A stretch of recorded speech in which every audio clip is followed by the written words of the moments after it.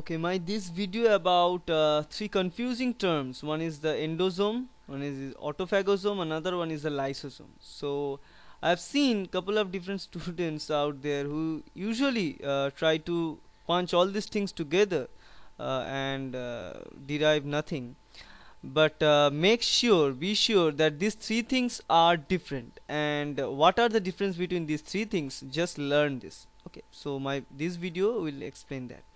So let's first talk about what is lysosome. So lysosome is nothing but a intracellular compartment which is having hydrolytic enzymes in a low pH condition. Okay, that's what lysosome is. What is an endosome? Endosome is again a hydrolytic enzyme containing compartment, but still it is formed due to the invagination of the cell membrane. Okay, so it's a pinching out portion of the cell membrane, as we can say. Okay, in a earlier phase. Okay, and what is autophagosome? Autophagosome, again, it is also a compartment, but it is made via the utilization of small vesicles, and again along with different hydrolytic enzymes with having the lower pH content. So all these definitions are still puzzling to you, but what are the actual position as they work together and how they work together? Let's talk. So for example, let's first talk about this phenomena. In this picture, I'm just gonna discuss this picture. So suppose a bacterium come in, and the bacteria is very bad for a cell. It's dangerous for a cell, it's harmful for a cell. So a cell has to degrade this bacterial cell. So it will engulf this bacteria via the process, as we know, it's called the phagocytosis. What do you mean by phagocytosis? Phagocytosis is a process of endocytosis when what you are endocytosing is it a solid long or huge molecule, then we call it phagocytosis. So it is a solid molecule, it is a solid particle, not a liquid one, it's a big particle, so we call it the phagocytosis. So after phagocytosis, what it produces is called a phagosome. So phagosome is a compartmentalized condition of a phagocytosis. Okay, so we have bacteria inside this phagosome, then the phagosome come in, and phagosome is going to fuse with lysosome. Why they are going to fuse with lysosome? Because they need to be degraded, and lysosome giving the hydrolytic enzymes along with the low pH content, so they can easily be degraded using the lysosomal enzymes. That's why they tend to be attached with this lysosome. Okay, that's one side of our discussion. What is another side? What is autophagosome? Now in autophagosome, in this example what we are having, in as the name suggests, autophagosome. So in this case we produces the phagosome, but they are the material which is being phagocytosis in this case is not the material of the cell's own, it's a material of foreign, it's a foreign particle, it's a bad particle. So that's why it is called only the phagosome. But when the particle which is going to be phagocytosed is its own particle, that is called the autophagocytosis. And in this case, when they in establishing this autophagocytosis, what is if a compartment is built, then the compartment will call the autophagosome. Okay, for example, in this case we have the mitochondria inside a cell which is malfunctioning, which need to be degraded very quickly. We need to produce new mitochondria, so we need to degrade this old mitochondria one. So what happens, normally there are small vesicles can be found inside the cytosol all the time. There are lots of vesicles are going on there. So those vesicles come in and will gonna surround this mitochondria which is going to be degraded. So the vesicles are coming together, coming closer, they attach with each other, they fuse with each other via the vesicle fusing system, as we have discussed before. After the fusion of the vesicles, what they produces a compartment around this mitochondria which has to be degraded. Now this mitochondria along with this compartment will call the autophagosome. Why phagosome? Because again it has to be phagocytosis.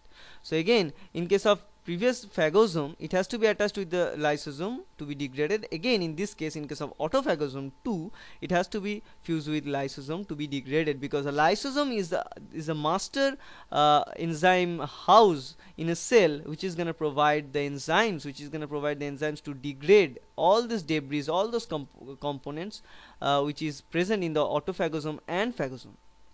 Okay, now how a lysosome is produced, and what is a lysosome? As I have told before, lysosome is a compartment present in cytosol having a hydrolytic enzymes containing a low pH condition.